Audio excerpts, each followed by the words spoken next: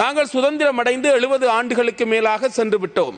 ஆனால் நாட்டின் அந்த பெயர் அபிவிருத்தி அடைந்து வரும் நாடு என்ற ஒரு முன்னடையோடு பேசப்பட்டு வருகின்றது.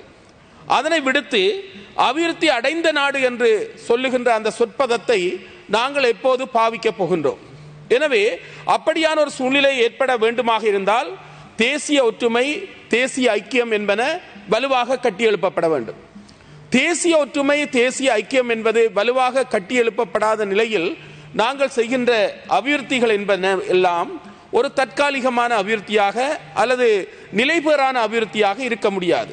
எனவே இந்த நிலைபெறான அபிவிருத்தியை அடைய வேண்டுமாக இருந்தால் நிச்சயமாக எமது நாட்டில் காணப்படக்கூடிய பல்வேறுபட்ட பிரச்சனைகளுக்குரிய தீர்வுகள் காணப்பட வேண்டும். குறிப்பாக நீடித்து நிலைத்து நிற்கின்ற இந்த இனப்பிரச்சனை அல்லது ஒரு தேசிய பிரச்சனையாக காணப்படுகின்ற தேசிய இனப்பிரச்சனை முறையாக தீர்த்து வைக்கப்பட வேண்டும். இந்த தேசிய இனப்பிரச்சனை முறையாக தீர்த்து வைக்கப்படாத நிலையில் நாங்கள் ஏற்றுமதிகளை செய்தாலும் கூட அந்த ஏற்றுமதிக்காக நாங்கள் உழைக்கின்ற போதும் கூட ஒரு நிலையான தன்மையை எம்மால் அடைய முடியாத ஒரு நிலைமை காணப்படும்.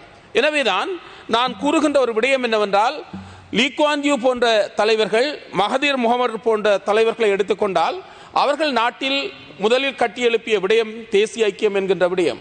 தேசிய ஐக்கியம் என்கின்ற ஒரு பலமான அடித்தளத்தை வைத்துக் கொண்டுதான் ஏற்றுமதியாக இருக்கலாம் அல்லது பல்வேறுபட்ட நாட்டிற்கு வருமானம் தரக்கூடிய அந்நிய செலாவணியை பெற்றுக்கொள்ளக்கூடிய எந்த விடயமாக இருந்தாலும் அதனை நாங்கள் வளர்த்துக் கொள்வதற்கு எங்களுக்கு மிகவும் முக்கியமாக இருப்பது சமூகங்களின் மத்தியில் அல்லது சமுதாயங்களின் மத்தியில் இருக்கக்கூடிய ஒற்றுமை என்பது மிகவும் பலமான ஒரு அத்திவாரமாக அமைய வேண்டும்.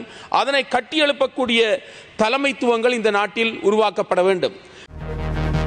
இது போன்ற முக்கிய செய்திகளை உடனுக்குடன் அறிந்து கொள்ள ஆதவன் யூடியூப் சேனலை சப்ஸ்கிரைப் செய்யுங்கள்.